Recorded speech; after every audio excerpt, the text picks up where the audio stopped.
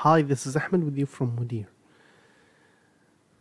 In this video, we're gonna see how to display the accounting codes in the summary page. So here we have the summary page and we've got these accounts.